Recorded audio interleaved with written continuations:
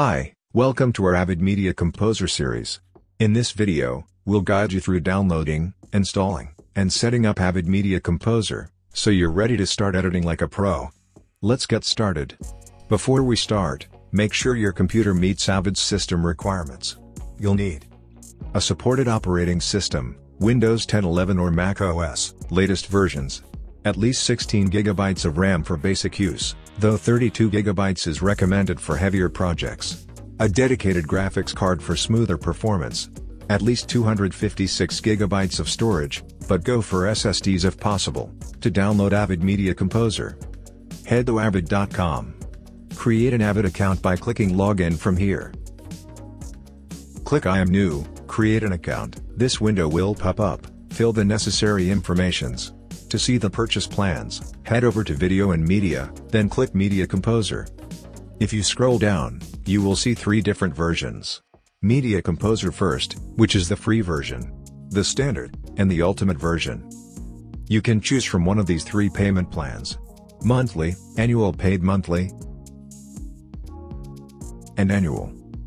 And also if you are a student or a team, you can decide it from here. After deciding your version and payment plan, continue by clicking here. Add your credit card information to be able to download. Once the installer is downloaded, open the installer file and follow the on-screen instructions. I cannot show you, because we already downloaded it to our computer. Select your installation location. The installer will guide you through setting up any additional components, like the Avid Link app, which manages your licenses and updates. Once installation is complete, restart your computer to ensure everything runs smoothly. Next, activate your Avid license. Open Avid Link and log in with your account credentials. Navigate to the Products tab. You will see all of your products. Click this drop-down menu, and choose License. You can activate or deactivate your Media Composer license from here. When you first open Avid Media Composer, you'll be prompted to select one of these activation options. We use Avid Link, so choose the electronic activation option. As soon as you select your activation option, Avid will open. You will first see this starting window, where we are going to create our first project. Click New Project from here. This settings will open. From here you can give your project a name, choose different types of resolutions and frame rates. And lastly, choose the location where your projects and bins will be located.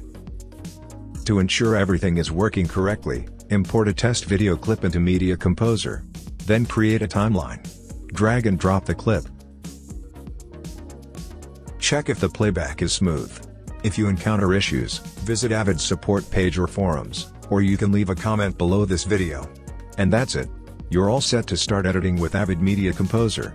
In the next video, we'll cover the basics of the Avid interface, and how to navigate your first project.